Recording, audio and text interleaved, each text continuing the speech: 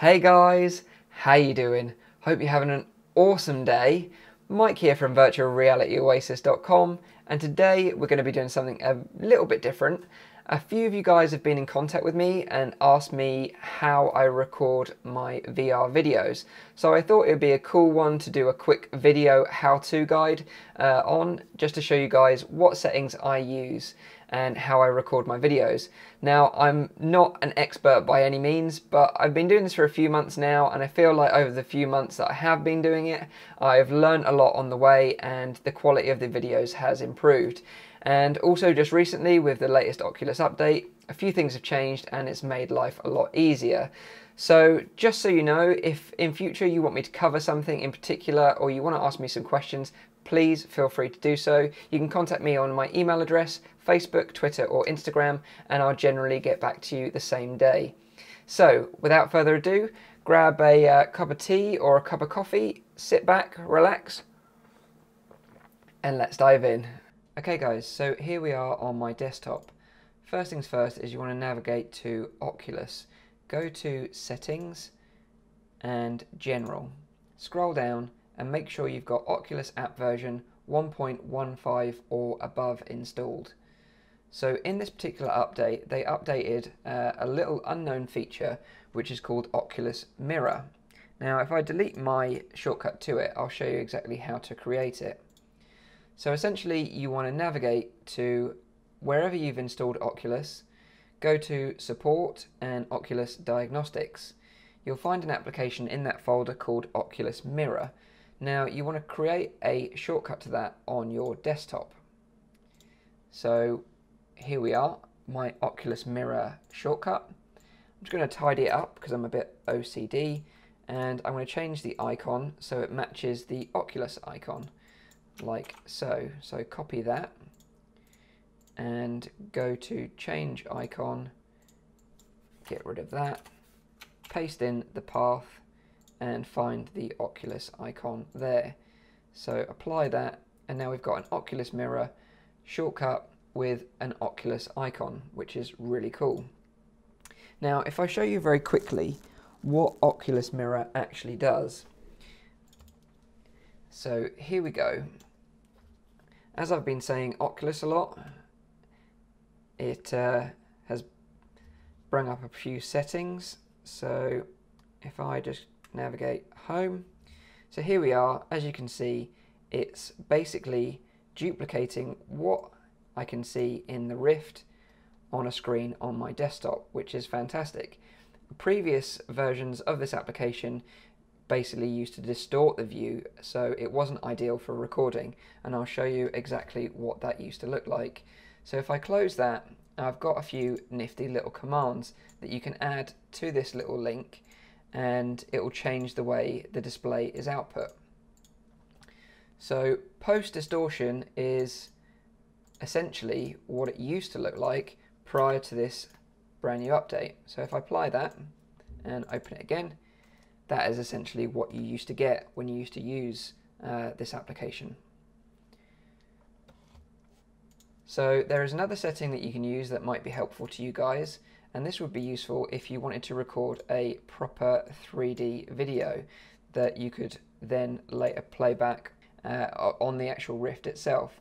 So let's try that, and this is actually true SBS 3D output, which is really cool. There's a few other settings here: left eye and right eye only, include Guardian, include notifications, and change the width and height. Now the only one that I would think would be really useful would be the right eye only. Say if you were playing a sniper game, for example, and you wanted to get your view straight down the sights so your viewer can see exactly what you're viewing, then that would actually be quite useful. But for me personally, at the moment, for most of the games, I just leave it default and get it to display what it normally displays.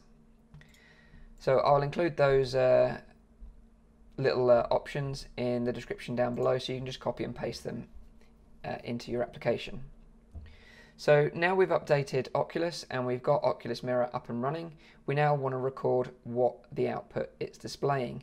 So I recommend using OBS. There are other options out there like XSplit or GeForce Shadowplay, but to be honest, I've used OBS for a little while now and I've really become accustomed to using it. I'll include the link in the description below so you can download that. And then once you've got that installed, you'll basically see this. So obviously I'm using OBS to actually record this video. So you can get it to record your desktop or whatever you please. It's actually quite a powerful tool. So I'm just going to breeze through some of the settings that I use. So I've changed the theme to dark. I prefer the dark theme. I'm going to gloss over stream and go straight to output. In the recording, I changed the output to my SSD. Just be aware that using the settings that I'm going to provide in this video, the file sizes are going to be quite large. Like for a 30-minute to 40-minute video, I think it works out about 30 gigabytes, but the quality is pretty good. So just be mindful that you've got enough size to record the video that you want to record. Change the recording format to MP4, encoder to X264, and I rescaled the output to 1080p. So I've actually got a 1440p monitor, but I output the scale to 1080p. Rate control CRF, CRF7, keyframe interval 2, CPU usage ultra fast, profile high. So jumping to the video, like I said before, the base canvas is 1440p, but I rescale it to 1080p and I make sure that I'm recording at 60 frames per second. In the advanced, I just think you just need to change the process priority to high. I think pretty much everything else is the same. So they're the settings that I use, but feel free to have a play around with it and find the settings that work best for you and are outputting at a size that is manageable for you. So then what you want to do is you want to click on the plus button and create a new scene. Now I can't actually do that for you right now because if I do, it will change exactly what I'm recording now. But essentially you want to press the plus button and have window capture. Once that's up and running and you've got window capture open, open Oculus Mirror, and I'm just going to navigate this to my home. Okay, there we go. So once that's that, then just put the window capture to Oculus Mirror and stretch it along your screen, and then you'll be able to record your full screen output from your Oculus Rift. Now, if you want to get more fancy with it, you can add a video capture device such as your webcam and then put that overlaid in the corner. So that is the way that I record my videos using OBS. I hope you guys liked the video and I hope it was helpful to you guys. So I'm just going to jump straight to the outro. Okay guys, so that was the end of the video. So I hope this video helped you guys out that are maybe sharing this kind of content on Twitter or Facebook or even making your own YouTube channel. I hope I could help you guys out. If you've got any feedback, questions or something you're not sure of, or even maybe a setting that I've missed in the video that you think is important, then please let me know in the comments down below. Hit a like if I did end up helping you, and as always guys, I will see you on the next one. Cheers.